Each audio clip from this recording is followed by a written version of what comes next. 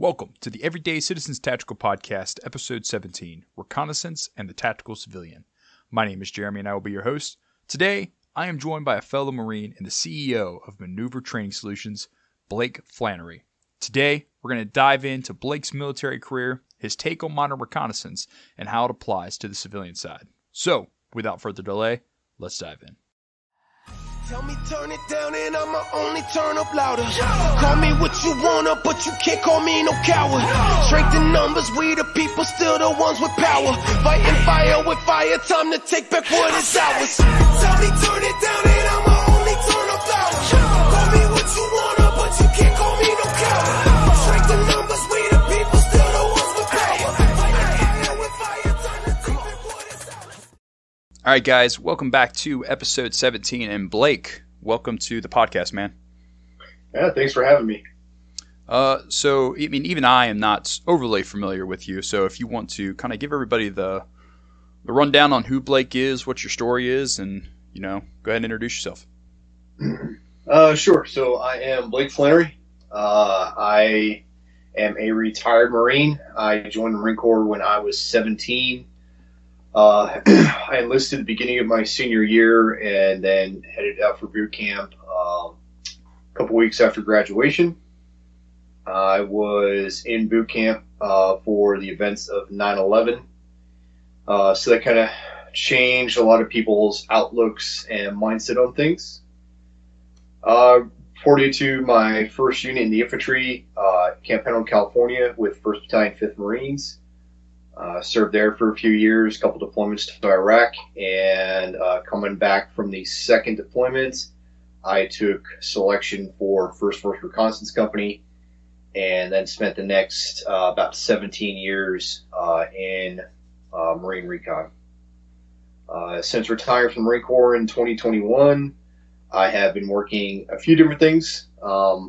Good number of people may or may not know me from the Instagram. My main page, BlakeWater0326.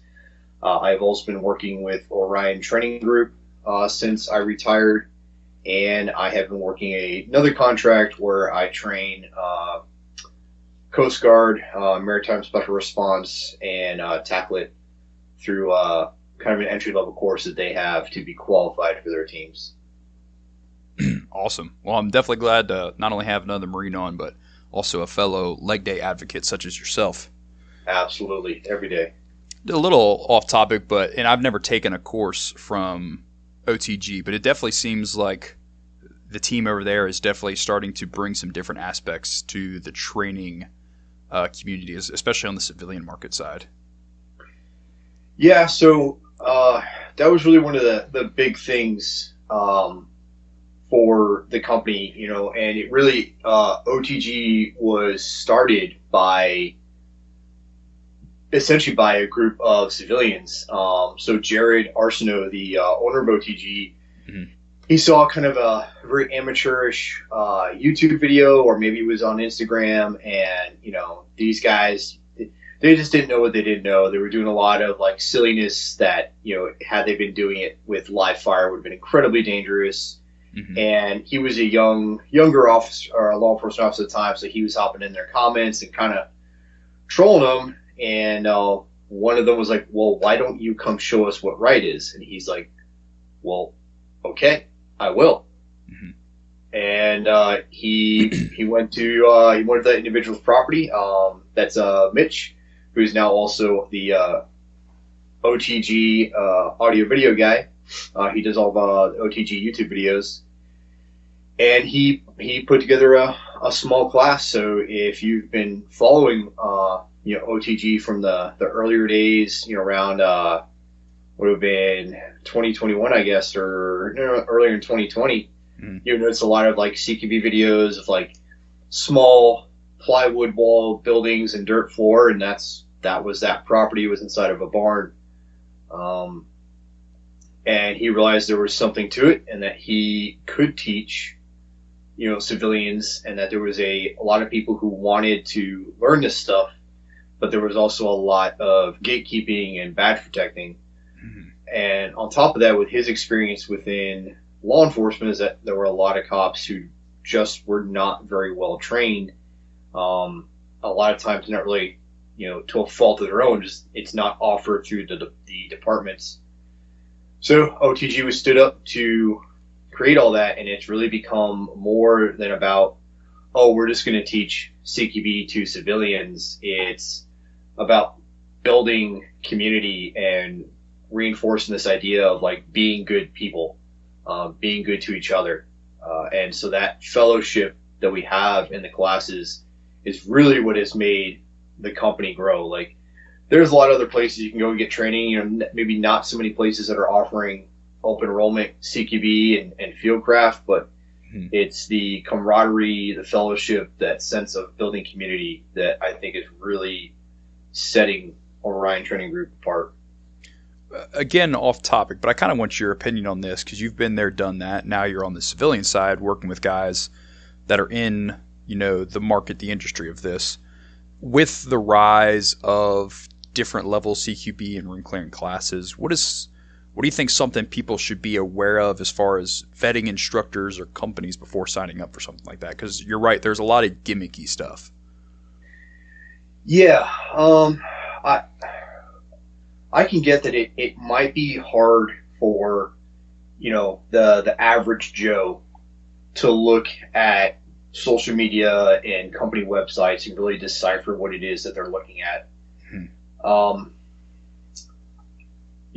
I would say, and I've kind of given this advice to a few people before, but you can go to the website and check it out, and you can kind of determine some things based on how well the website's built and all that. But at the same time, if it's like me, I try to manage my own website, and I am not a web designer, so it's a pain.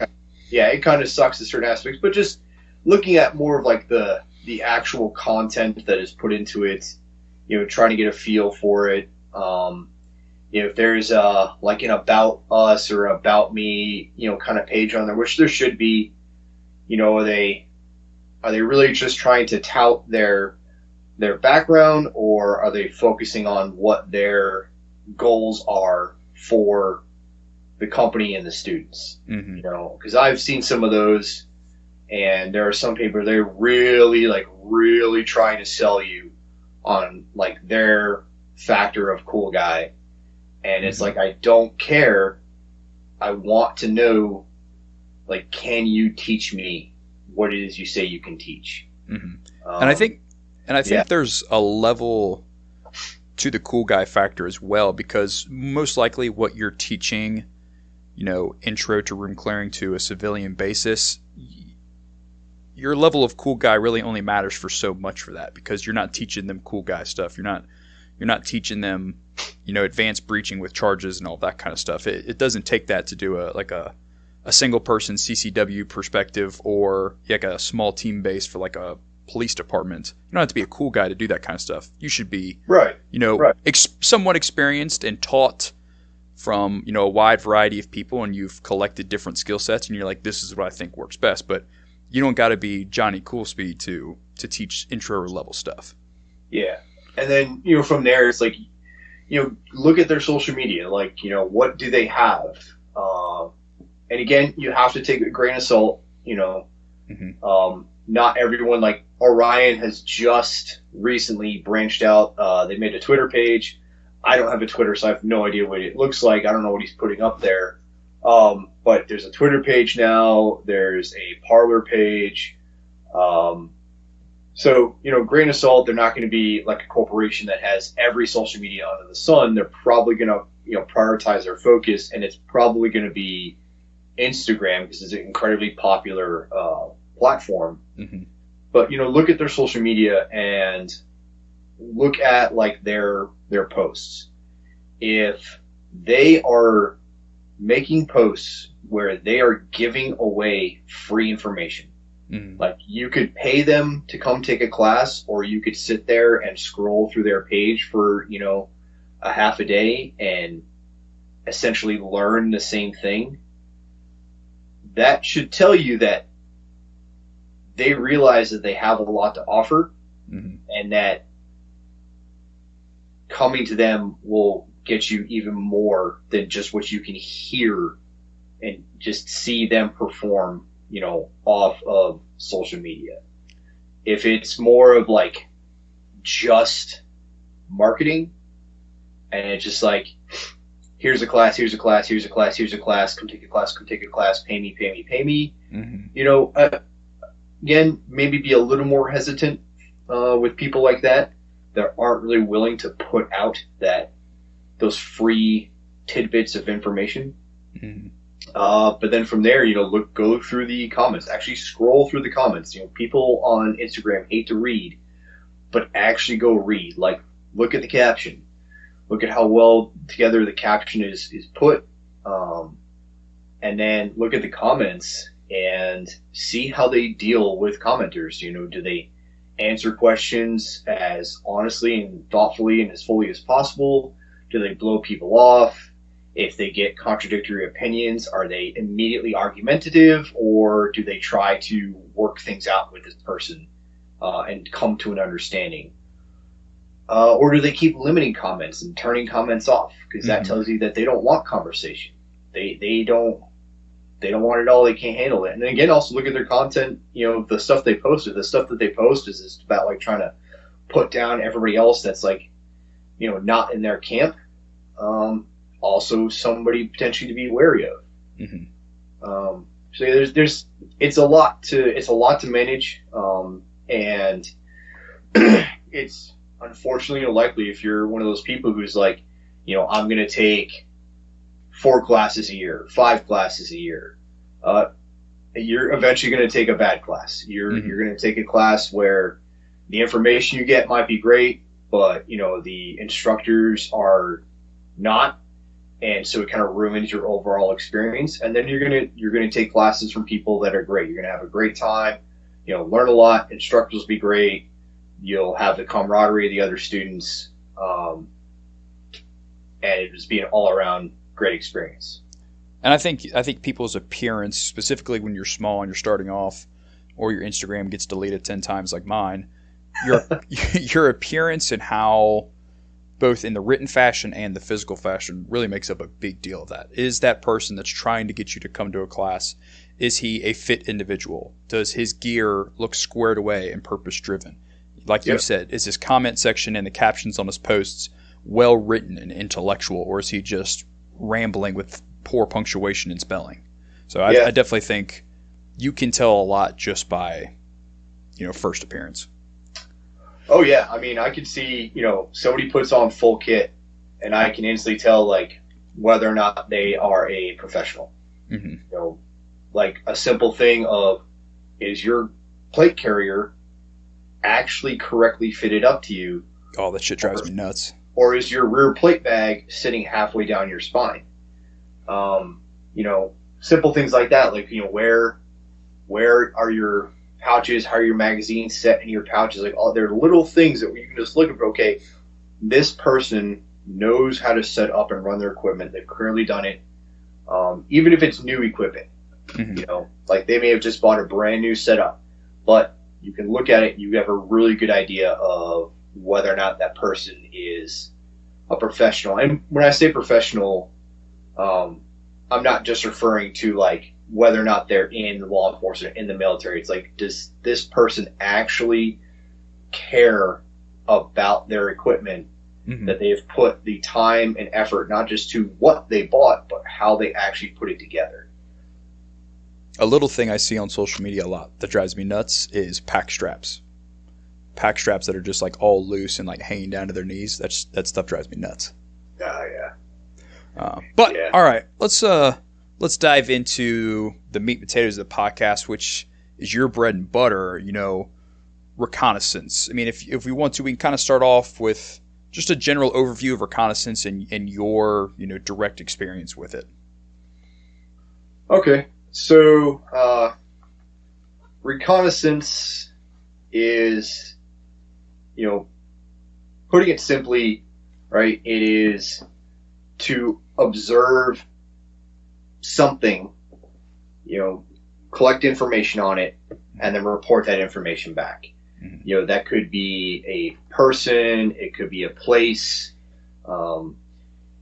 We boil recon down into 3 basic types of route, area, and zone. So route is fairly straightforward, right? You're looking at, roads, trails, paths that may already be established, or potentially finding those paths for someone else. An area recon would be something like, a common task would be like finding a helicopter landing zone, and maybe relating that to the civilian side. It could be finding parking. Mm-hmm. Right. I need to go find where I can park to go to event. And then a zone recon would be a very broad scope. So that would be like checking out, an entire city or an entire mountain valley. They can be pretty large, and it would encompass multiple like route and area recons, checking out different points of key terrain. So that would kind of be like if you're going to go on vacation and you're trying to gather information about the area to figure out like what points you want to go to, be kind of like planning for a zone recon in a sense. So, and if you talk to your standard infantryman,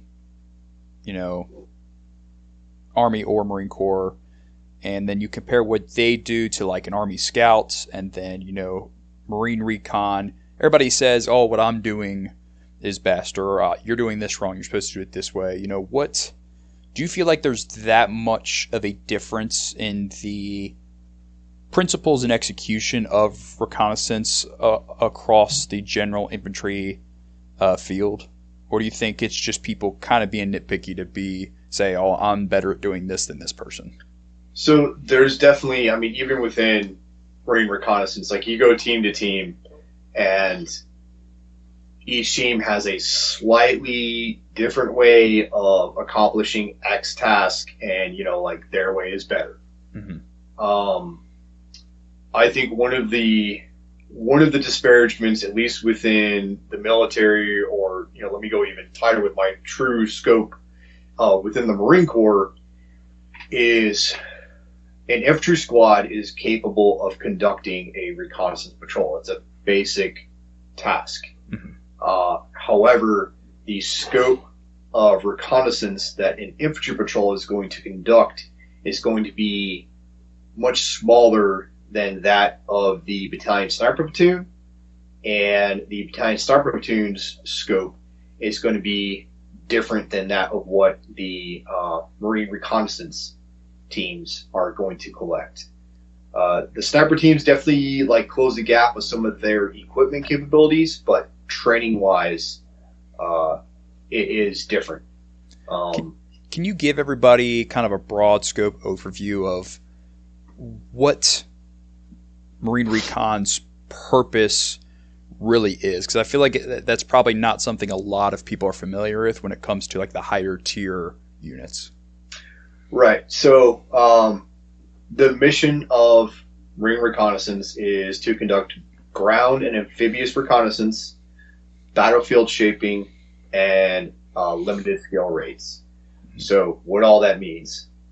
Limited scale raids is, if you think of like direct action, that is a limited scale raid. It is conducting a planned attack with a planned withdrawal on a target in a sensitive environment. So when a commander wants to limit collateral damage and there's a very specific objective, it's not just like clear, right? We're just trying to clear bad guys from this piece of key terrain, but no, like there is a thing or a person that we want and we need to capture him.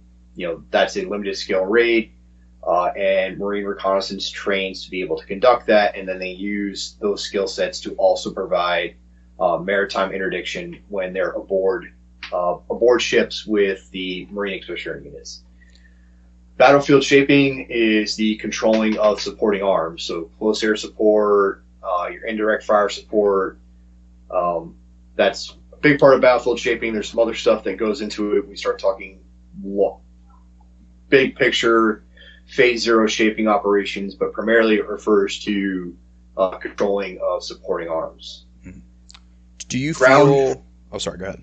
Yeah, I was going to say, so amphibious reconnaissance is conducting reconnaissance essentially of the beach and the area, both a little bit over the beach and into the water. So, the beach itself, hydrographic surveys, checking things on the hinterland, and then ground reconnaissance would be then to go, truly over the beach, into the bush and conducting what's needed. And then a big thing that Marine Reconnaissance trains for that no other unit does within the Marine Corps, and these are other similar reconnaissance units throughout the DoD that train for this, that separates them, is the long-term sustainability and conducting surveillance. Mm-hmm. So, reconnaissance is like, hey, go check that out, then report back to me what you saw. So it's like, you go, you look at something, cool, maybe you write it down, take a picture, you go right back, like, here's what I saw. Mm-hmm. The surveillance aspect would be like, okay, go there, find the thing, confirm it's there, and then sit there and watch it and develop a pattern of life. Mm-hmm. Right? And then be able to report that back in as real time as possible. Yeah, go ahead. Do you, because obviously you served through the introduction of MARSOC, and this is a little off topic, do you feel like the introduction of MARSOC kind of stepped on the toes of recon at all when they were first introduced, or was there really not much of a difference felt? No, it wasn't stepping on the toes. In typical Marine Corps fashion, there were things that were like a really great idea that were executed in a less than ideal fashion. That is very typical, you're right. So, we had Marine Detachment 1, which was, a bunch of force guys from 1st and 2nd Force, and they came together, they did their little mini selection, and they formed this unit that was essentially the test bed for Marine Special Operations. When I came into Force Recon, the DET had been up and running for, I think, a little over a year. I think they had gotten 2 deployments in that time frame. And initially, the group of guys that I was going through the initial training with were like, that'll be the next step. We're going to get into First Force, and we're going to go into platoons, and we're going to work for a while, and then like once we've kind of cut our teeth and made a name for ourselves, that would be the next step, is to try out for Det 1. But then we started hearing that they were going to bring all of Force Recon into SOCOM. We're like, okay, cool. And so a couple years later, I'm heading out the door on my first deployment with Force Recon, and they're like, hey, the whole thing got approved, like, we're going to SOCOM. So it's like, okay, cool, like, so we'll deploy, and when we come back, I just figured like somebody would just go out and paint, open parentheses, SOCOM, close parentheses, under the First Force Reconnaissance sign. Mm-hmm. Like, I just thought that would be the only change. And then we would just have a little more funding and, potentially more work. But that's not what happened. What happened is, they decided on this whole construct. They dissolved Det 1, and they stood up 2nd Marine Special Operations Battalion in September of 2006. And then shortly thereafter, whether it was September, October, they stood up 1st Marine Special Operations Battalion out on the West Coast. And General Mattis and maybe some other folks identified that if they let all the Force Recon guys get pulled into this MARSOC thing, that they would lose everyone in the Marine Corps that knew how to and had experience conducting deep ground reconnaissance. Mm-hmm.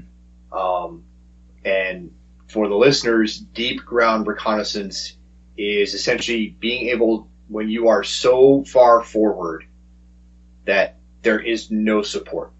There is no artillery, there are no mortars, there's no quick reaction, and you may not even have close air support, because you are so far out there that nothing can reach you or range you.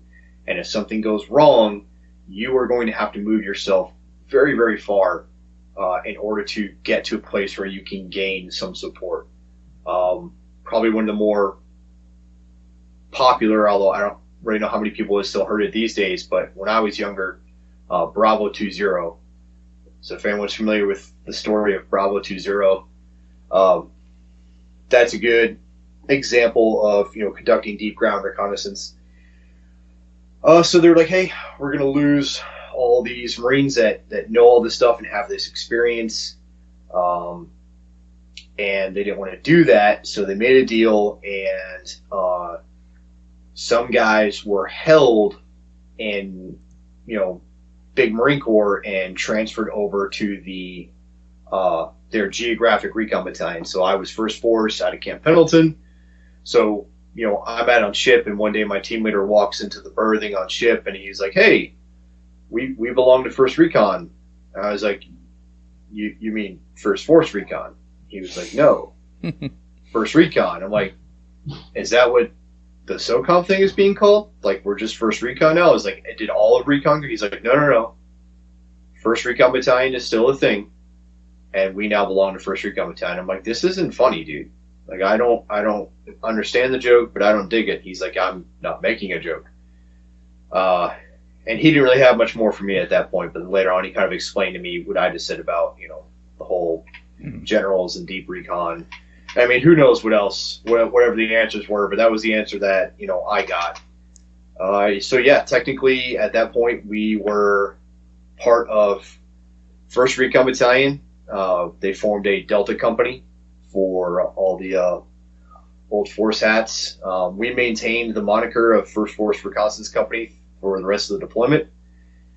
And when we came off the deployment, came off the boat, we reported into entirely different place on Camp Pendleton, checking into First Recon, which was interesting.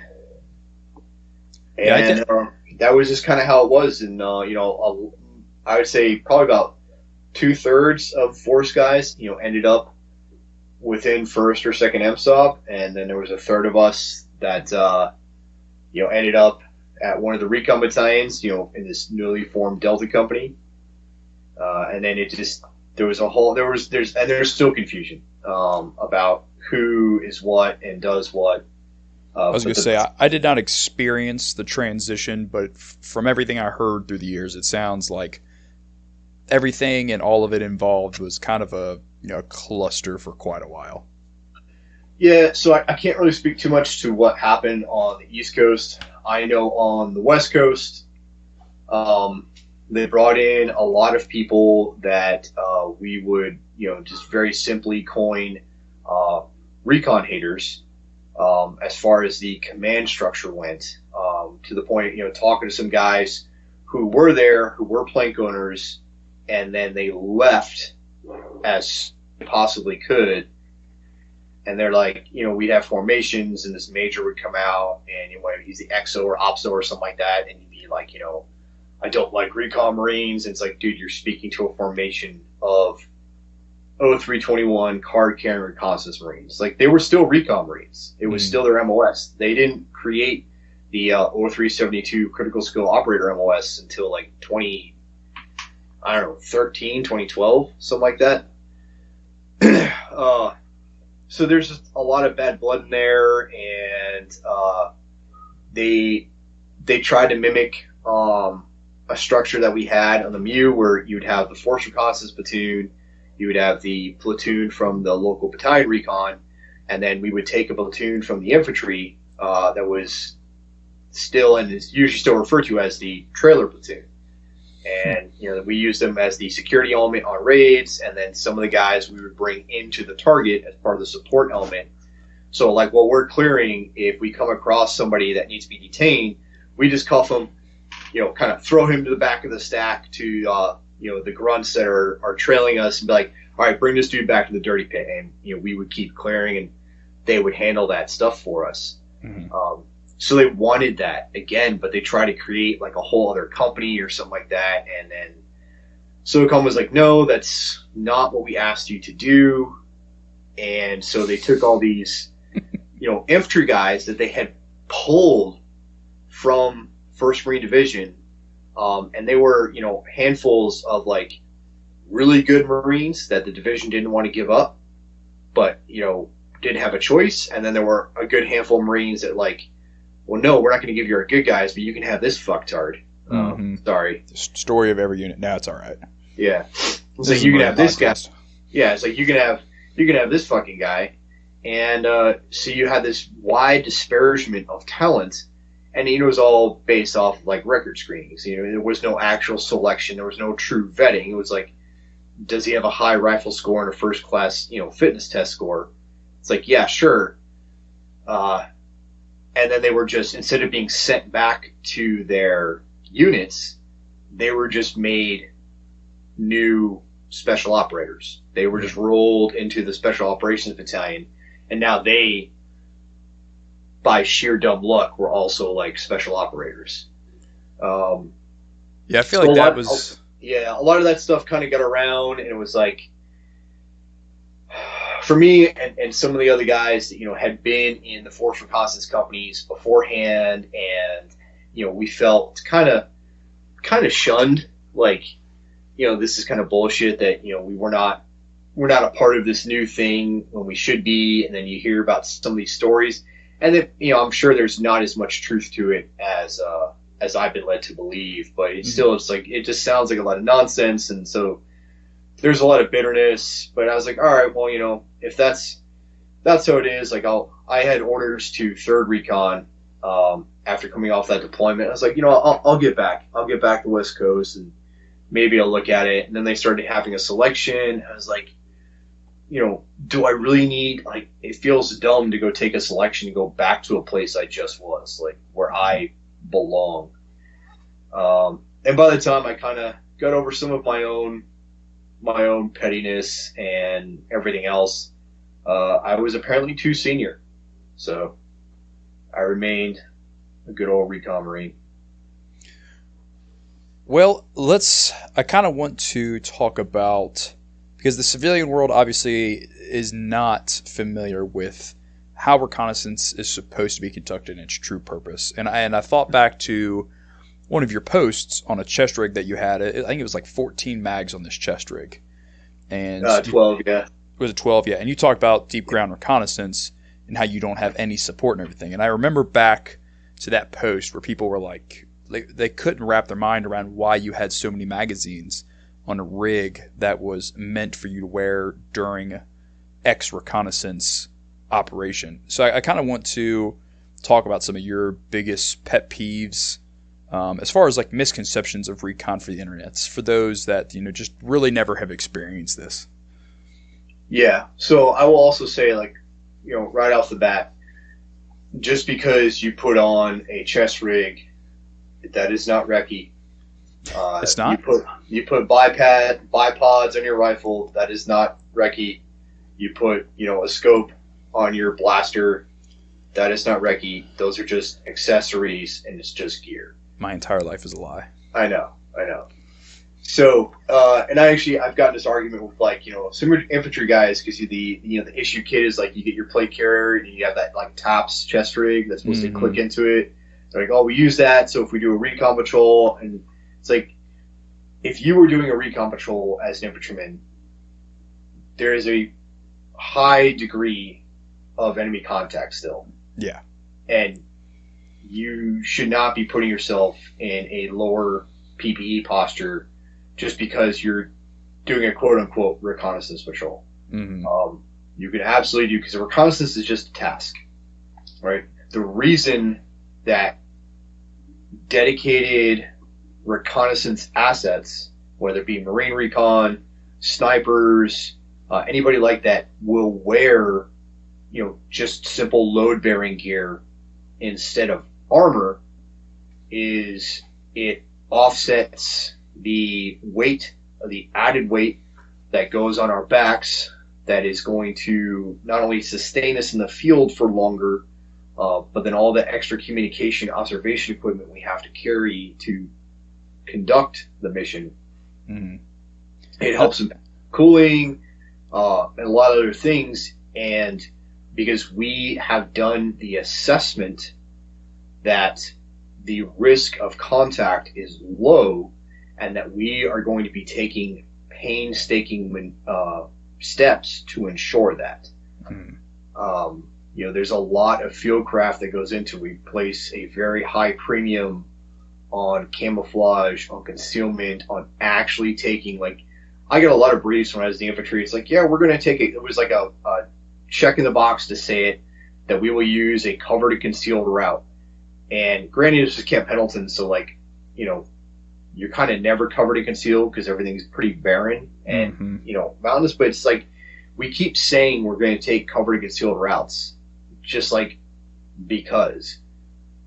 But when you are infiltrating to conduct a reconnaissance and surveillance mission, you really are going to take covered and concealed routes. Even if that means it takes you a lot longer to get to the target than if I were to take a more direct route, I am going to go the ways that no one else is going to go so that I can remain undetected. So that's why we wear the load-bearing equipment instead of the armor.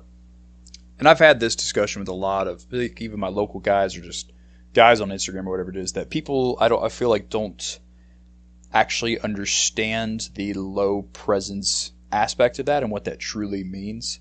Like, if I have to tell somebody, no, you can't bring your tent or your blue hammock with you on this you're not just setting up a hammock and a campfire because you're stopping for the night. Like, that's not how this works.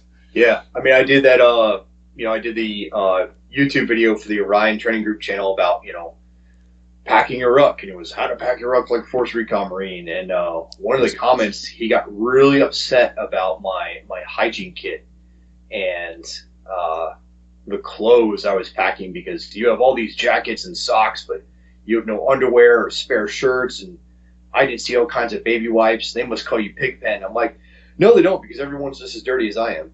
Mm-hmm. Because you're not packing spare clothes. You are packing the minimum of what you absolutely need. Pack light, freeze at night. It is both a guide and a warning. Mm-hmm. You will bring out the absolute bare minimum you possibly can to survive. Mm-hmm. And whether or not you thrive depends on your level of training and your toughness, your grit. I mean, it really does come down to that. But, like, when we go to the field, and this isn't really something, so I'll try and paint the picture for people who haven't served in the military or combat arms, but, as an infantryman, I would go to the field, and whether we trucked out or we hiked out, we would get to the training area, and it'd be like, okay, this is the bivouac area. Everybody drop your packs in a nice, neat little platoon formations, and, the company would set up some cami netting, and that was the CP, and they would have their stuff set up in there. And then we would go train, whether it was we're going to go out and do squad size patrolling, if we're on a range, whatever. If we were doing squad operations, we would meet in the bivouac area, and then we would do our patrols, and then our rucks would be brought to us in a Humvee, and we would bivouac at our last objective for the night, get up the next morning, pack it up, throw our packs back in the truck, and then we would continue our squad operations and just living out of our assault packs. And, like, we would actually patrol and, like, meet our rucks at a certain point for, like, lunch. We'd pull our MREs out of our rucks. As a reconnaissance Marine, you don't just go to the field, you insert into the field. Like, you go to the field, it's a mission. From the moment you step foot on your insert platform, if you leave the battalion area to go to the airfield to load aircraft, like, you're on mission. Mm-hmm. And you insert into the field, you patrol, you get to a hide site, and you begin your actions on, and you maintain those actions on for as long as you're going to be in the field. You commonly, it's a week, not a full week, like insert Monday night, extract early Friday morning, and come out. And then you build from there, and it's where you're going out for 2 weeks. And there is no admin bivouac. There is no one bringing you chow and you sit down around, you hang out. Like, you will conduct resupply, but everything is tactical from start to finish. Mm-hmm. And it's that seemingly very simple differentiation is what kind of creates that separation between, you know, at least in the Marine Corps, the reconnaissance Marine and the infantry Marine. And I think even a big aspect to that, as far as like the civilian mindset of the field in general, I think if you take somebody, you're like, what's the longest you've ever gone without showering? And they're like, oh, I went camping this one time. I went 2.5 days without showering. Like, I mean, not showering for 3 or 4 weeks at a time, I think puts into a real perspective what the expectations are, and everything else just makes sense from that. Yeah. I mean, that it showed, like, you know, when we went into Iraq for the push to Baghdad, it was the first day of the invasion, and I changed my socks again, and I was like, holy crap, I have one more pair of clean socks. Because I changed them twice in the assembly area, and I had changed them twice that day because we were wearing the rubber mop over boots, so my feet were just sweating like crazy, and I was like, oh, I'll just change my socks. Because every other time it was like, yeah, we're going to the field for a week, and you know, we'll be out and we'll be done, and worst case scenario, I have to wear, you know, nasty socks for maybe 2 days before I can go back to the rear and get fresh ones. And I was like, holy crap, I have one more pair of clean socks, and I'm not really sure how I'm going to clean the ones that I have. Mm-hmm. I was like, what the hell am I going to do? And then, yeah, I can't tell you when I showered. I don't think I showered in the push until after Baghdad, and we withdrew to Ad Diwania, and there were showers there where, like, I took an actual shower. Up to that point, it was like you try to wipe off with baby wipes here and there, but you're just dirty. Yeah, after a random point, it's just like, I'm not doing anything. Yeah, I mean, we definitely learned. It was like we didn't know a whole lot, so we all learned, like, okay, baby wipes are gold. Bring lots of baby wipes. So when the battalion redeployed to Iraq, you know, months later after returning, everyone brought like baby wipes, and you know, I went out and I bought like you know, camp soap, where like you do the stuff where you don't need the water, it's just a powder you put in your hair. I bought stuff like that.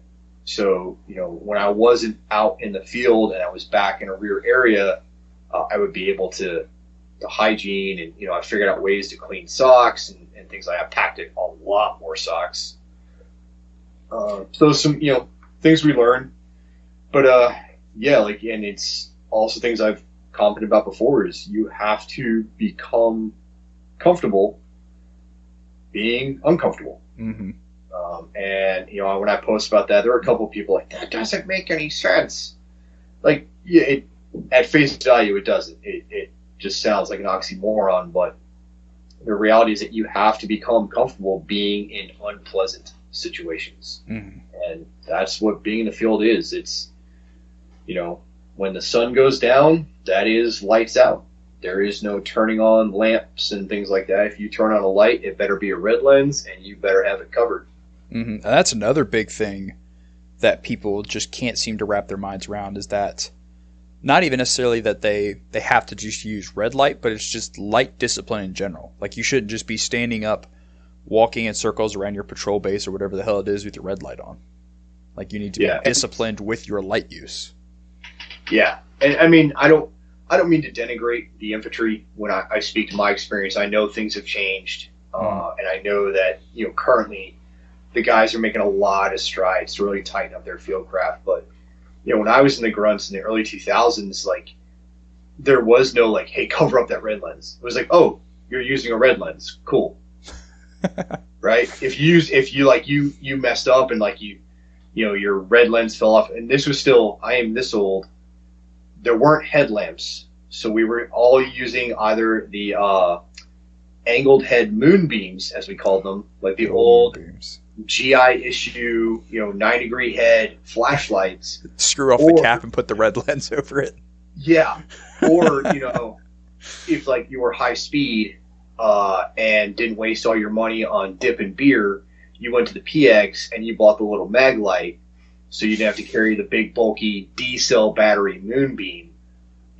So that was me, of course. I was high speed. I had the camouflage bodied mag light. Shoo. Right? But it was like, yeah, you could walk around, just shine a red lens. I remember this. We were linking up. We were practicing company operations, and we had to link up with another fire team that was our guide back in our friendly lines. And my team leader was like, our squad leader was like, yeah, just shine the red lens and do 3-2-1 with a red lens. Like a kilometer away. Like, we're just going to flash the red light, and it's totally cool because there's a red lens. And then we're back in, like, our company, bivouac area, and everyone's red lenses everywhere, walking around, doing everything. But it wasn't a white lens. And so, yeah, so it's fine. Like, the bad guys can't see the red lens. Only we can see the red lens. And then I got to recon, and I went to the sniper platoon first, and it was like, okay, like, light discipline's important, but we were kind of lazy with it. Then I'm in the basic reconnaissance course, and I'm reading a map. I've got 3 ponchos piled on top of me, but the instructor can still see like a pinhead of red light, and he calls a contact drill. And I'm like, okay, we need to get really serious with this here. Okay. Mm-hmm. So yeah, and it's those levels of patrolling disciplines that do separate, your conventional units from the more specialized units that have people who have been assessed and selected and specially trained and, receive a little bit more. There are plenty of amazing dudes and in the conventional side. There's a lot of this whole like soft worship thing that I've been seeing, on Instagram. And believe me, like, not every dude in soft is worth that admiration. But there are a lot of really good people on the conventional side, and that's, we need that. You can't lose everybody to the special operations, because in your conventional side, it just looks like a bunch of bobos. Yeah. So, and transitioning over to the conventional from here, I kind of want to focus on conventional standard reconnaissance and stay away from the more, what you're used to, force recon style stuff, just so we can try to relate it to the listeners to the best of our ability. So we kind of start at the beginning. When we start with reconnaissance, from your experience, is it pretty standard as to doctrine? You have identify your objective or your mission, you have your SMEAC, you begin the planning, all that kind of stuff. Is the 5-paragraph order from where you come from pretty standard across the board? Oh yeah, Marine Recon, we still utilize the Marine Corps planning process, good old McPP. Within SOF, they don't follow that process. They follow more joint doctrine, and it's more about developing a con ops, concept of operations. But yeah, in Marine Recon, we follow Marine Corps planning process. I find it very useful, and I've talked to some of the guys, who have this other way, and it's same thing, but it's named differently. So I find young Marines, when they go over to young Marines, like they go into something new, and they want it to not be the Marine Corps anymore. It's like, no, it's different. Like it's really not. The terminology has changed, and you're not quite looking at it, but you're performing the same steps, right? We all just have a different name for the same friggin' tub of vanilla ice cream. But so we still follow that.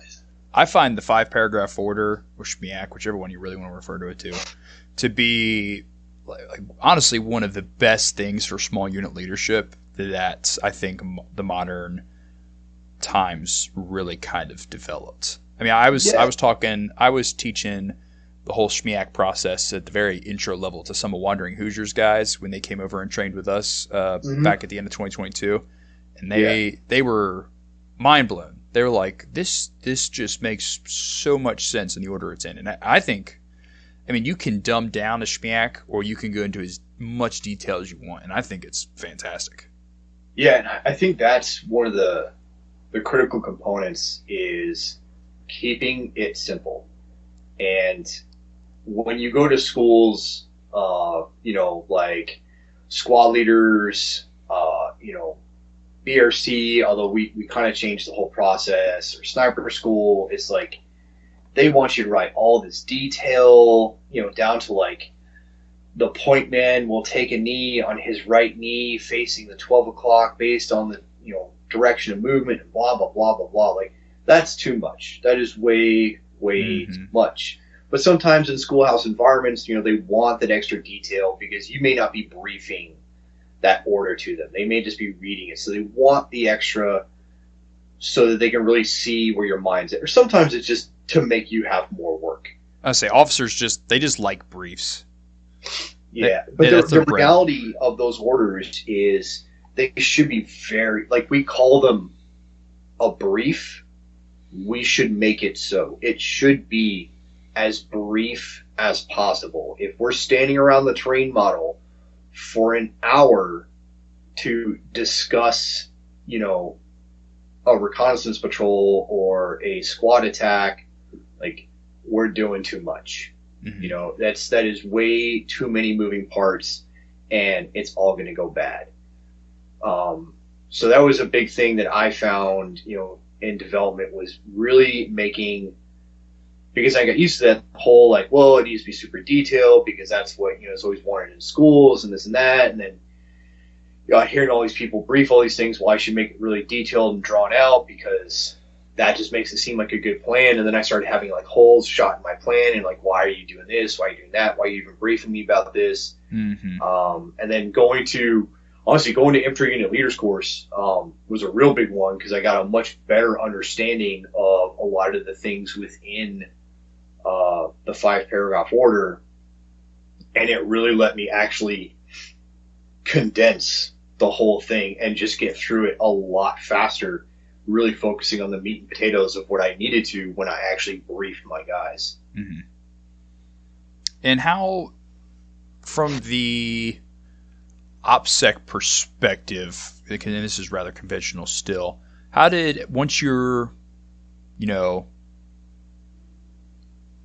on foot, you're now in mission, how did you guys protect OPSEC as it was, as far as critical information and any information you took from your mission briefing and whatnot from the recon perspective? Because obviously, we talk about, we want to try and plan for low contact. At least you should, your recon objective shouldn't be contact, obviously. So, but in the event that it is, how do you protect OPSEC from a lot less of a support perspective? So to mitigate the damage from compromise is you have to have a destruction plan, and that destruction plan should be tiered of when do we destroy certain things, how are we going to destroy those certain things, and you have to design these destruction methods to be like, somebody's going to need to do this while they're being shot at and trying to return fire. So, it has to be simple. And, so it's like having a thermite and a claymore, primed together inside your ruck. You pop some time fuse, you pop that. If you have to drop ruck, you're going to pop that, and that will destroy the contents of your ruck and, potentially create a barrier against the enemy, but you're also going to be grabbing your go bag. It has like your absolute mission essentials, and we're going to keep breaking contact. And then if it still looks like, hey, we're probably going to get overrun, you have another thermite grenade, and you're going to pop that and burn your go bag, and then you're going to throw your sensitive items that should be kept in, somewhere uniformly located that you can just like grab it like a map case that's out of your cargo pocket. You throw that in the burning pile, and then we continue to try and E&E. And now you've lost, all the information that you didn't send which is why that whole reporting thing is huge, because if you just collect and hold on to it, no one knows until you physically bring it out. And then if you're compromised and it gets lost, then, the mission was for naught entirely. But if you can report it, then it's not a complete loss. But, you have all these levels down to like disassembling your weapon and scattering the pieces and, scattering the parts of your, load bearing gear until you're left with just like the bare essential survival kit on your person. And you are just trying to run your ass off and survive off of a tiny little pocket-sized survival kit and a pocket knife, hoping that you don't get captured. Mm-hmm. And I think that's a good point to drive home to everybody that's listening, whether you're in the military now or, you're that, civilian organization. Everybody in the squad or everybody in the fire team, whatever unit size you're talking about, everybody doesn't need all of the critical information. Your squad leader and then your team leaders have information, critical notes that they wrote down from the briefing, coordinates of certain stuff, but every Tom, Dick, and Harry shouldn't just be carrying around a ton of information. Yeah, and I guess maybe more to the point of your original questions, like so maps. Mm-hmm. We create an overlay, which is you take a piece of acetate paper that's clear, and you would have your route on there, but you don't bring that out with you on patrol. You turn that in to hire, and they're going to put that on a map in a much more protected sphere, so they can see, what your planned route is, and they can, when you call in a checkpoint, like, oh, okay, cool, like that's where they are. Mm-hmm. And I've seen some teams, again, I spent 4 years as a basic recon instructor, so so many student teams would, draw their route on their map as like the point man or the team leader, and be like, erase that.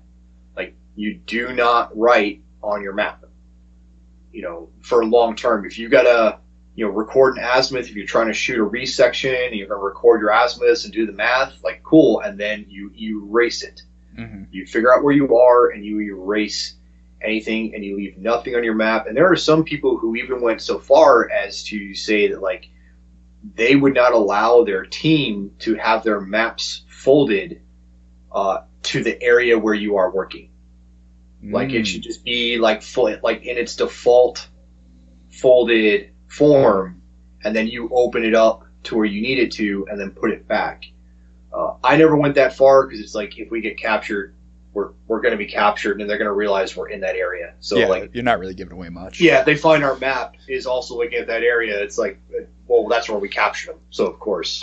See, that's why I like laminated maps to the best of my ability, because if you have, the little markers or whatever, if you need to, you can pull out your map, lick your finger, and just start messing up everything on the laminated map. Mm-hmm. Yeah. So we don't write anything on maps. There were some teams who would come up with like codes. I would just use, shorthand. So if I were unable to destroy my reports or my logs, it would be difficult for somebody to read, because you'd have to get it to somebody who could translate, to English, and then looking at, my chicken scratch, because my handwriting's not the greatest. Mm-hmm. And then I'm going to be writing most of this stuff after I've only been sleeping for 3 hours a day, and those 3 hours are spread out in hour-long blocks. So it's going to be awful. And then I'm writing my own shorthand, mm-hmm. which I know is confusing, because I would hand these reports to my radio operator to type up, and he'd be like, "Boss, what the hell is this?" He was like, "You change it." He's like, "I understood you, and you changed your shorthand again." And I'm like, "Well, that's what this means now." He's like, "Okay, please don't change it again this patrol." And I'm like, "I will try not to." So it's you do little things, like the GPSs. I would not put routes. I would not allow my guys to put route in their GPSs. I would allow them to put the objective in their GPS, and we would mark our long halts in a specific way, so that we would always know where the rally point was. Mm-hmm. but also keeping enough points in there that, if someone were captured and they open up that GPS, they would have all the long holds, so those positions would be compromised, but they wouldn't know which specific one the team was going to, but the team would be able to read it and understand which point to go to. Mm-hmm. So some small things like that to try and protect that information in the event of compromise. But again, that destruction plan is also really big.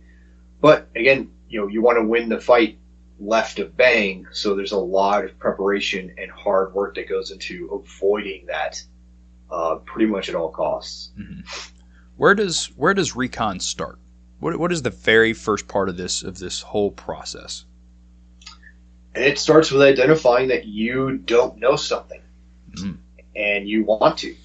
And again, it could be a litany of things. It could be like, man, what are my neighbors doing over there in that barbecue? Like there's a whole lot of laughing and music playing, and it's kind of loud. And what are they doing over there? Mm-hmm. Right? You want to know because you're a nosy ass neighbor, so you want to find out. Also, so what do? You think about, okay, well, I don't want them to see that I'm looking because I wasn't invited, and I don't want them to see me and them realize that I'm bitter about that. So I don't want to be seen. I want to see what they're doing, and I don't want to be seen. Okay, where can I go within my house that I can see into their backyard and figure out what they're doing? And you think, well, maybe I can go upstairs. No, that doesn't work. I'm going to have to go outside. Okay, but I don't want them to see me go outside, so I'm going to have to go out the side door, not the back door, and I'm going to have to walk around, the fence, and then go stand behind the shed, and then I can peek around the shed, and then I can see into the yard, and I can see what they're doing in their barbecue where they didn't invite me. Mm-hmm. And then, you go out, you look, and you see what they're doing, and you see they're having so much fun without you. And because you're a really lousy neighbor, you decide that they're being too loud, so you're going to report, and you're going to take a concealed route back inside your house, and you report, you call the cops, file a noise complaint, and that's why you have no friends, but you've also conducted an effective reconnaissance. Wow. I'm sure some of the listeners can probably relate to that. But it's funny you start to tailor that towards a civilian, because it's something I want to talk about. And I kind of want to break this into two different categories between the civilian and the tactical civilian. And for the civilian side, I kind of want to focus on just preparedness. What are some big aspects the general preparedness community and the more concerned citizen can take away from the general idea and practice of reconnaissance? I mean, we've kind of hit on it a little bit, but I feel like obviously you're familiar with area studies and whatnot. Area studies, in turn, require you to conduct reconnaissance. Yep. And I feel like that's something a lot of people can relate to. Yeah, I mean, things to look at would be, where are the local game lands, right? Because, like, where I live in North Carolina, we live under the, threat every year of hurricanes. And the last big one we had was Hurricane Florence. And after that hurricane rolled in, because it rained so much and there was so much flooding, we became very, very isolated. We really couldn't get a lot of help in the area. Now, had that gone on for a ridiculously long time and all that, knowing where the game lands are, because I know that game land is there, which means there's a large swath of undeveloped woodland where there are going to be a higher concentration of woodland critters that taste really good after they've been murdered and cooked. So I should know where those are, and then from there I would refine my reconnaissance to actually doing some game scouting and finding out where within that game land can I go to have the highest chances of success of taking game so that I have food. I can check out waterways. What are viable waterways that I could use to travel in and out of the area potentially if I had to, or that I can use to resupply water. You know, if there's issues with water, can I resupply from this water? And then part of that is also, you know, what is upstream from this source? Like, will this source be contaminated by the event that is forcing me to look for water that isn't coming out of my faucets? You know, all the little things of infrastructure that we come to rely on, like you can conduct reconnaissance on. It doesn't have to be like all like super duper sneaky and, you know, putting chest rigs. Sometimes it's just a phone call, right? You can just make a phone call and inquire about something like, hey, you know, are the substations protected against, you know, what is the natural disaster that most likely occurs in your area? Mm-hmm. Some things like that. You can find that stuff out. You don't have to make phone calls. A lot of stuff you can find with just, you know, basic internet searches. I was going to say maps, Google Maps specifically, you can do a lot of quote-unquote reconnaissance without even leaving your house. Yeah. Map reconnaissance is huge, and I think that's really undervalued. Yeah, map and imagery reconnaissance. And, you know, we use that when we are planning to actually conduct, you know, a ground or amphibious reconnaissance mission. We do extensive map and imagery reconnaissance to really make sure we are planning our routes out well. We're planning where we're setting up our observation posts. So, like, you need to take advantage of that stuff. Another one would be, you know, knowing where, you know, the grocery stores are and the pharmacies and the dollar stores and all these little stores and all the routes to and from them. Mm-hmm. You know, if this way is blocked by trees or a riot, you know, or in an unruly group that is, you know, attempting to take advantage of the situation, they're setting up, you know, a blockade of some kind. How do I get around that? You know, I look at all the main roads and I look at, you know, doing my map and imagery studies and driving through the areas. It's like, oh, I think there's a Jeep trail that might actually connect these two roads. You know, so let's go check that out. Like, is that a thing? And then, you know, maybe is that in a place where maybe we can maintain that Jeep trail just enough that our group, you know, knows it's there and we can make use of it, but it's not so obvious that people just start randomly, you know, turning up and down it to make a new shortcut home. You know, little things like that that you could do for the general preparedness. Mm-hmm. And there's another aspect to this as well. If you conduct, you know, an area study and you record that information, you should treat that as sensitive information. Don't just print it out and leave it on your desk for everyone to see. Or, you know, you could even take it as far as not just saving it under the documents on your laptop. Put it on a flash drive and then put that in, you know, a hidden place in your house, or print it off and put it in a secure safe in your house. Treat, you know, some of that information, though it may not seem super tactical and all that kind of stuff, treat that information like OPSEC, because even those practices will carry over to other aspects later. Yeah, it's definitely, you know, if, you know, you have a group and, you know, you build these products of things, you would want to protect it. But I would also say, like, you have to be careful in some of these things, because if what you're doing could be construed as targeting, that's where you start running into issues with Johnny Law. And yeah, and that's another, and all the bigger reason to take OPSEC very seriously, because you don't want to handle things poorly and then it be perceived that you're up to no good, when in reality you're just doing a basic prepper thing. Yep. And if you are up to no good, you weren't very good at hiding it to begin with, and you were probably going to have a shitty plan. Yep.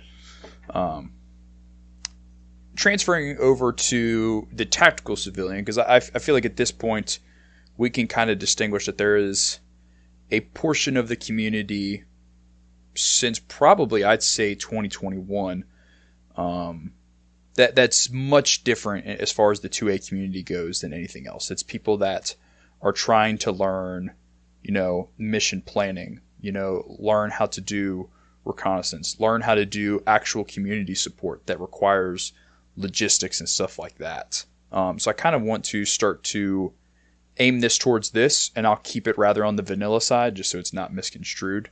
Sure.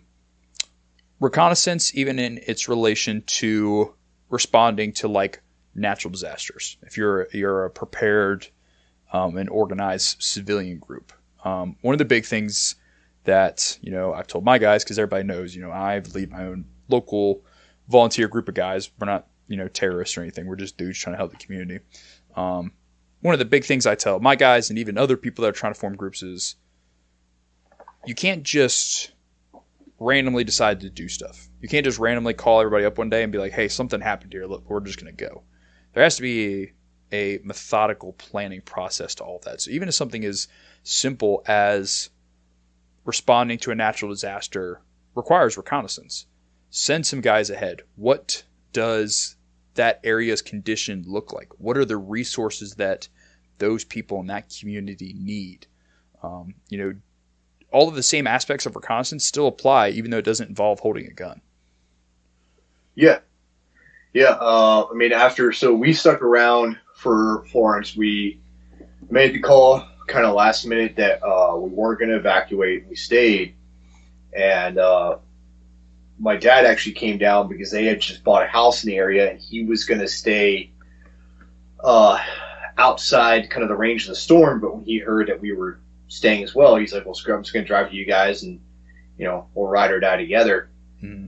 And so the storm hit, and once the storm had passed, that's what we did. We hopped, got in my truck, and we drove around. We drove around our neighborhood first. We went over to his home. We drove around that neighborhood.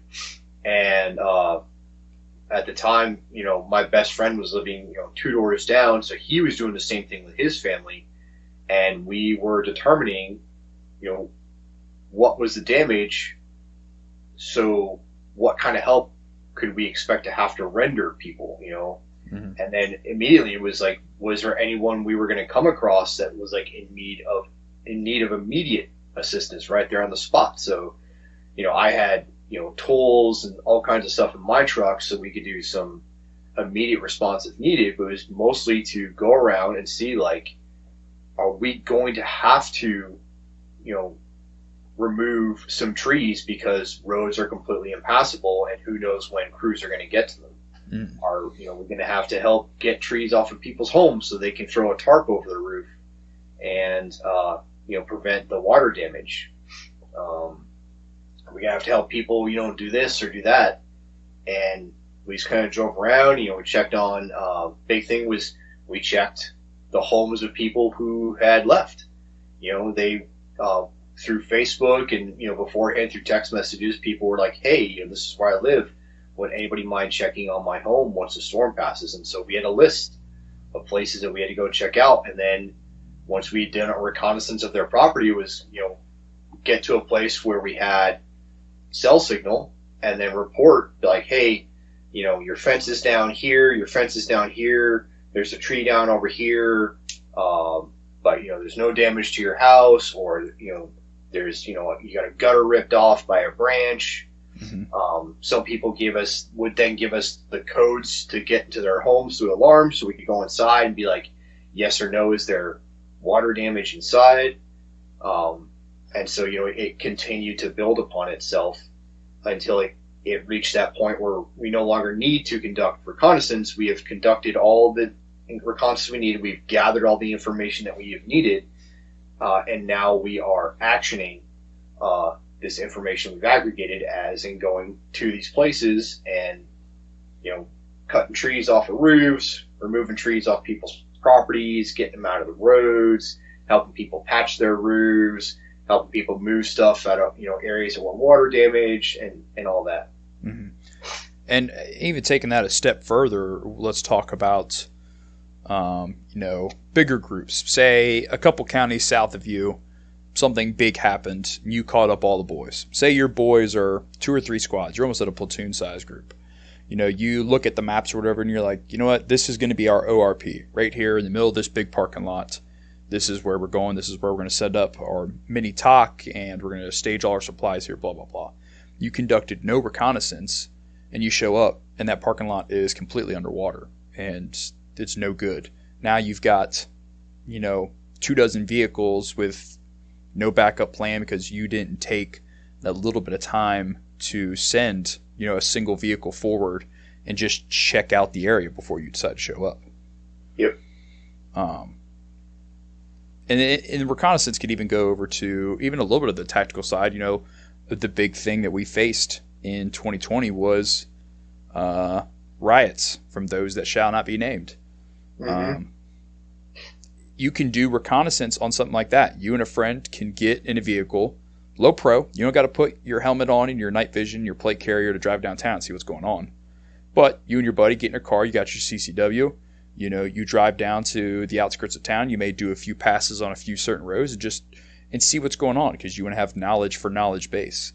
You can do the same thing through social media. One of the biggest things I learned through 2020 was you can paint a really good picture on crowd movements and actions through social media. Yeah, people will, report on themselves without even realizing it or trying to. Snapchat maps was probably the biggest one, because it always timestamp stuff. It would give you like exact positions on roads where that post was made. So it was really easy to be like, 32 minutes ago, there's a crowd of roughly 300 people on 4th Street, and they're starting to get a little rowdy, and there's no police presence. But then if you move forward 3 streets, 26 minutes ago, same amount of people, but now there's police presence. You can develop a time pattern, a timeline to that kind of stuff just from social media posts. Yeah, absolutely. You got anything else kind of big recon wise you kind of want to talk about that I may have failed to mention so far? I would just say, a really big thing is the discipline. Mm-hmm. Right? You have to be willing, like we talked about, being comfortable, being uncomfortable, the light discipline of not using a light, so if you are trying to conduct like that more low vis where I'm just driving around and, if you have to find something in the car, you probably shouldn't turn on the pilot light. You should just be able to find it in the dark, which means that before you depart to go driving around to go see stuff, you should make sure you know where everything is in that car so that you can reach it, access it in the dark. A lot of that discipline, and even the discipline to do rehearsals. So, we have our 2 guys that we want to send forward and, go check out what's going on downtown or go see if that parking lot is viable. It's like, hey guys, so we're going to send you, go prep the vehicle, and then, make sure you do a couple of rehearsals for contingencies. What happened, what is your plan, if you roll into the wrong crowd and they start shooting at you? What's your plan if the crowd starts, beating on the car with, blunt objects? What if you run out of gas? What if you get stuck? And have them go through some of those contingencies. Mm-hmm. That way they are indeed, prepared. And then even again, before that, having the discipline to see what these things could be. Like, can you change a tire? Can you make quick repairs on the vehicle? Can you do self-recovery? Mm-hmm. And then going and then practicing that, realizing that you may need to perform this skill in an emergency, and you don't have time to learn it in the emergency. So you have to prepare for it beforehand, and you have to practice it beforehand. And it takes discipline, because we are all very limited on time, especially when you are not in the military and you are not assigned to this, unit that conducts this thing all the time, and your job is just train for it day in and day out until you deploy. You have to find the time to work on these things to ensure that you have the skills needed before you need to utilize them. Mm-hmm. And that goes, I really want to drive that point home to all of the listeners. For some reason, I apparently have a lot of listeners in Eastern Europe. My YouTube channel loves Eastern Europeans for whatever reason.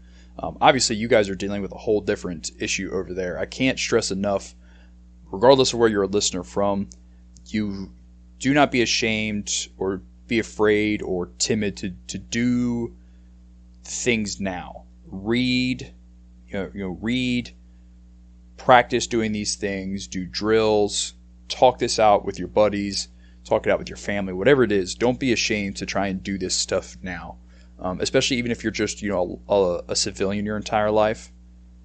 Don't let that discourage you. You can still learn a lot, and you shouldn't be ashamed to try and do any of this.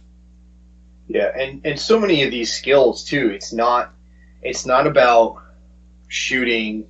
It's not about how well you can put camouflage face paint on, or how well you can put on load bearing kit. It's literally the things I mentioned, like being able to maintain a vehicle.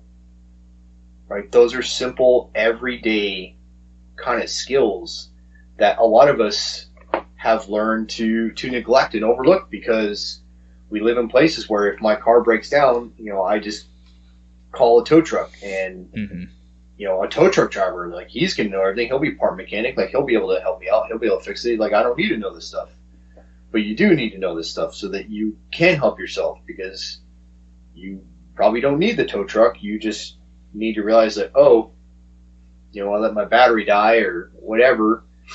I can jump myself if I have the right gear.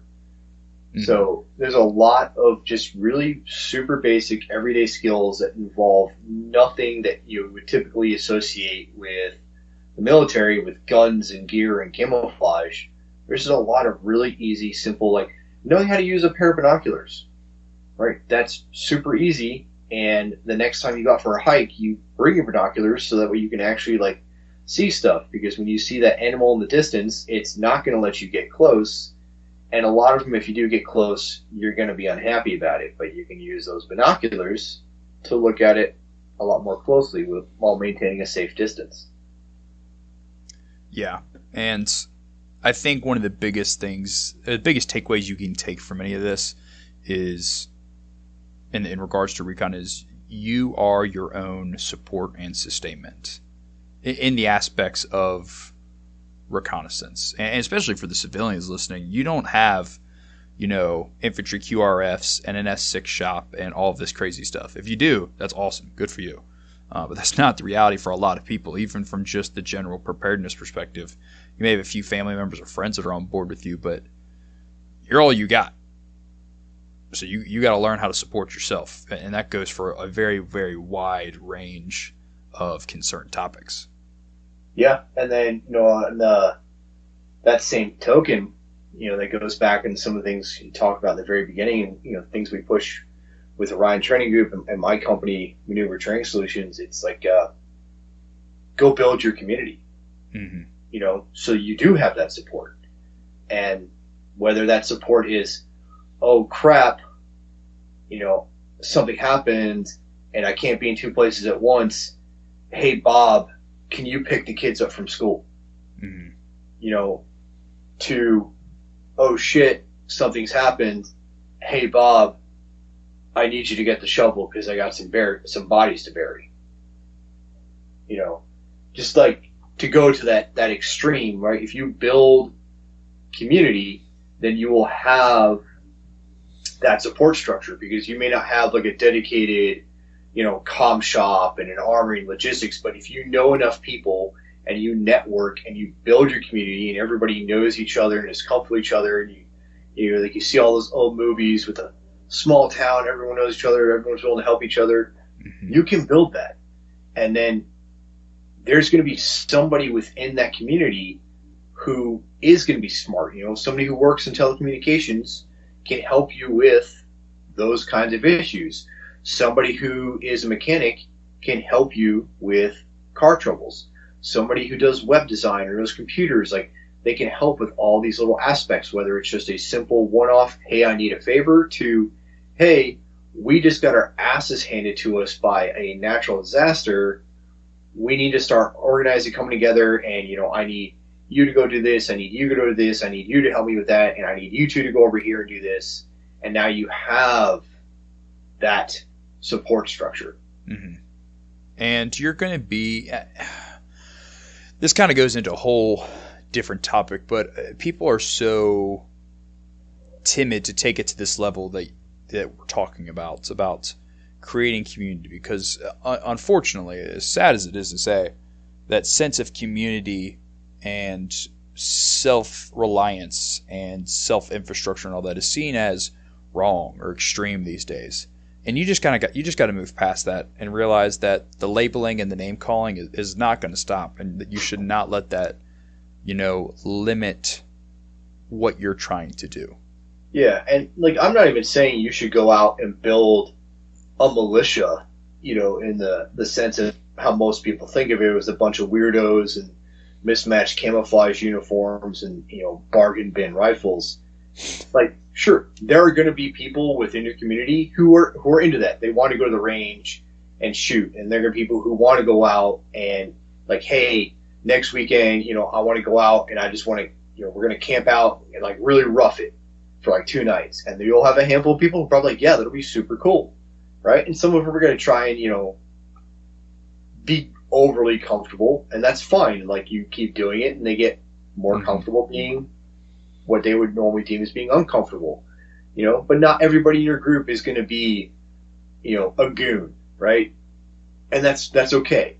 It's not about that, but it is okay for the people who do want to go out and really get into their training, because you are going to need that group. I'm very fortunate where I am. I'm right outside Camp Lejeune, and in the area where I live, the overwhelming majority of people here are either current or retired Marine Recon or Marine Raider. There's a handful of SF guys. So this would be a really stupid town to come to and try to fuck with after a natural disaster. But that won't be the case for everyone. You're not going to live in a neighborhood where you can throw a rock and hit a special operator. So finding those like-minded individuals who are willing to go out and to train, to take classes, to learn more, and then apply that to your training, because you're going to need, a group of individuals that is capable of protecting the larger group. And you can't always rely on law enforcement, because I'll go right back to Florence, and the only law enforcement that was around were the ones who didn't leave, right? The guys and gals who did not evacuate, and they stayed in the area, whether by, choice or they were forced to, and you still didn't see them for quite a few days because there was so much going on and so few of them and such limited access because of flooding. I didn't see law enforcement for days after Florence. Right? So if my whole thing was like, well, I'll just wait for law enforcement to fix a problem, that's not always going to be there. So you have to be prepared to protect yourself. For sure. And it kind of goes back to like what we were talking about, even with vetting instructors earlier, is professionalism. Yeah. All of it. Like you said, don't be that weird cringe militia that's wearing 4 different camouflage patterns and only goes to the flat range. Don't do that. If you expect to step forward and help your community whenever things arise, and I'm not saying this all has to be matching camis and all this kind of stuff, but just have a general understanding of what professionalism looks like for what you're trying to do. Whatever that might be. That's a whole different. I got a video up on YouTube if you really want to dive into it, but that's a whole different topic. Regardless, you can appear professional and accomplish a lot. Yeah, I will say, like, uniformity is an important thing, and without going down that rabbit hole, just look at Ukraine, where there's a little too much uniformity, where both sides are wearing the exact same thing. I know, I can't tell them apart sometimes. Yeah, and so now you've got guys, wrapping colored tape around themselves, and that's how we're identifying. Yeah, and it does. It's like it's not camouflage. It's not tactical, but yeah, it's like stop wearing camouflage if we're going to do that. Rapidly, different, but at the same time, right? A decent amount of uniformity, even if it's as simple as like again, if you're going to wear OD green, wear OD green. Don't have like OD green pants and multicam jacket, and then like some throwback Cold War era obscure camo, hat on, right? Unless you're, bush plaid, and then you're all obscure Cold War bush camo, plaid. right? Like, see, he's uniform. He looks good because he's got the whole thing, right? It's an obscure camo, but he doesn't look like a nerd because he's uniform, right? For sure. I kind of threw this in at the end. I figured you would have some wise words. What's the harsh reality? The harsh reality is that despite the fact that a lot of people believe they want to learn reconnaissance, the way that I did it,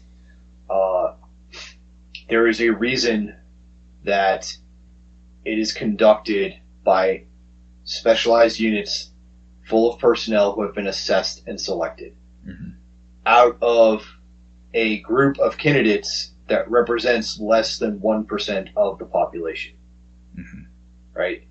It is not for everybody.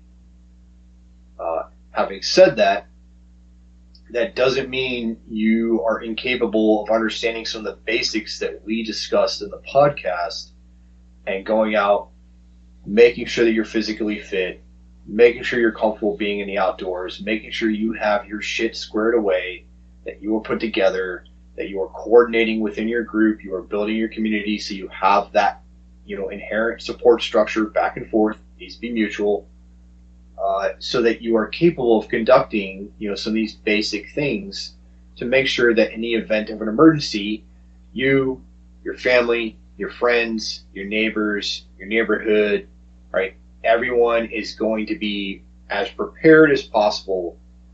And then if we ever find ourselves in a situation where we still need some more information, we understand how to go about it in as low risk as possible. Blake, thank you for coming on. I think this has been really informative for a lot of people. I hope so. Do you want to do a shout out to anybody? I know you've mentioned a few companies already, but if you want to give any formal shout outs. No formal shout out. I will just say, once again, I have my company, Maneuver Training Solutions. I operate in the Eastern Carolina area. And, so if you're in that area or you're willing to make the drive, as some people have, that's awesome.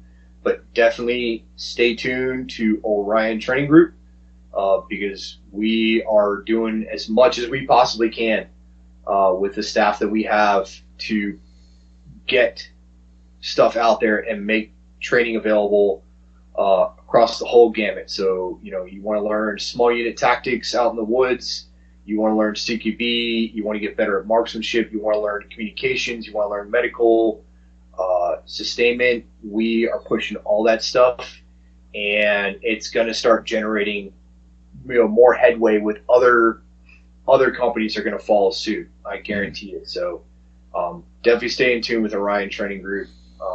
Get yourself trained, and stay dangerous. Awesome. For all of my normal listeners, we have the company Instagram for ECT back up. I took some extreme measures to hopefully separate it from everything that was a mess in 2022. So hopefully that stays up. If it goes down again, I'm going to say I'm done with Instagram, and then in a month I'm going to make another one. So we'll go from there. But you can check that back out. It's going to be everydayassistancetactical.llc. If you click the little My Link thing here in the description, you'll be able to find that. Blake, thank you for coming on. It was an absolute pleasure, man. Absolutely. Thanks for having me. That's all I've got for episode 17, Reconnaissance and the Tactical Civilian. As always, guys, train hard, train often. Tell me turn it down and I'ma only turn up louder. Call me what you wanna, but you can't call me no coward. Strength in numbers, we the people, still the ones with power. Fighting fire with fire, time to take back what is ours. Tell me turn it down and I'ma